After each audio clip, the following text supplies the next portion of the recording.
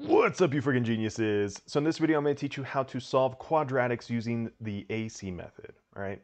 Now, this method is called the AC method because if you look at this quadratic equation right here, all you have to do is take your leading coefficient, which is represented by this a right here, and take whatever number you have at the very end right here, and then you just multiply those together.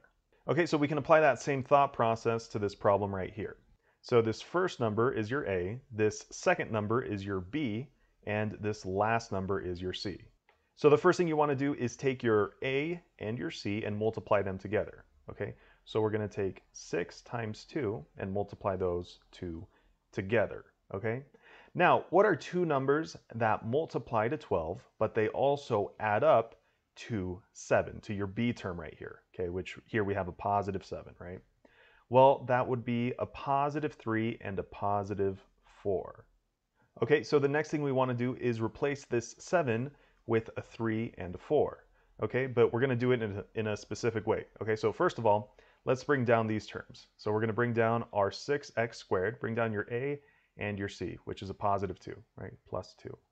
Okay, now your B term right here in the middle, we're going to replace with the two numbers that we just found right here, a 3 and a 4. So instead of having plus 7x, we're going to split it into plus 3x and plus 4x, okay? So you can see that this still adds up to 7x, okay? I'm just rewriting it using the two numbers we found over here, which were a 3 and a 4, okay?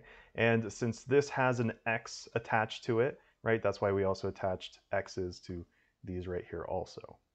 Okay, now the last thing we have to do here is simply factor this by grouping. And in order to factor this by grouping, all you have to do is take your first two terms right here and put those in a set of parentheses, and then take your last two terms right there and put those in a set of parentheses also, okay? And then you just factor each of these little groups individually, okay? So let's first factor this one right here, 6x squared plus 3x. Is there anything we can pull out from both of these terms? Well, yeah, there's 3x, right? We can pull a 3x out of both of those, right? And then here inside the parentheses, we're just going to be left with 2x plus 1. Okay, and then we can move on to this one, factor this one. So here we have a positive 4x plus 2. So both of these, we can factor out a positive 2, right? And then what's going to be left inside of our parentheses here?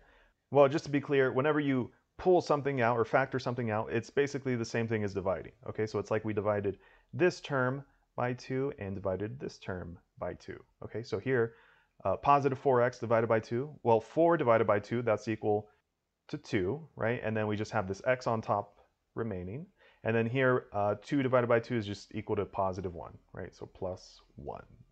Okay, now whenever you factor by grouping, you should notice that you got the exact same thing in both of your parentheses right here. Okay, if you didn't, you might have done something wrong. Okay, so once you notice that you got the same thing in both of your parentheses, all you have to do is rewrite whatever's there just once.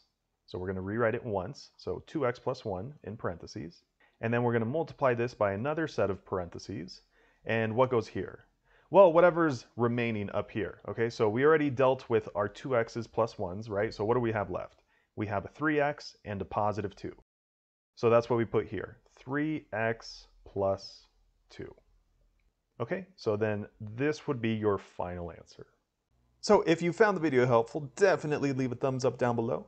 And if you have any other questions or want to see any other examples, just let me know in the comment section below. Also, there's a couple playlists attached that I think you'll find helpful, so definitely check those out, and I'll see you there.